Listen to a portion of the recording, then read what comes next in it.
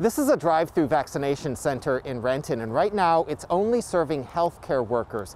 But properties like this could soon open up to serve a much broader population, including patients of clinics like HealthPoint, which serves low-income people.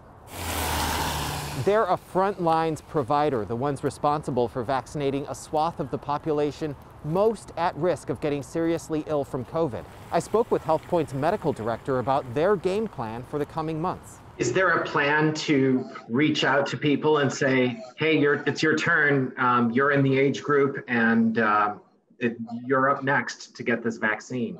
Yeah, absolutely. Absolutely. Yeah. And, that can be as simple as a phone call or a letter, and that will work for some people.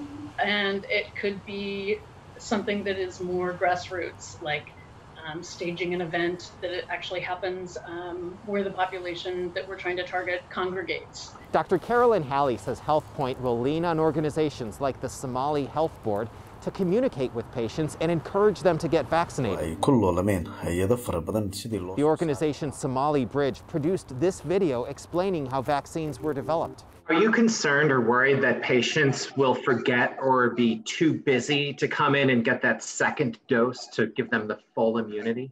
When we start vaccinating patients, we're going to need to be thinking about, can we set up that second appointment time right then and there at the time they're getting that first vaccine? Can we send them text messages the day of that second vaccine? Can we also, some people are going to respond more to old school efforts. So can we give them a big piece of paper that's in, lots of colors and multiple languages that they can put up on the refrigerator that reminds them? Dr. Halley says she's planning to answer questions from patients who don't fully trust the vaccines.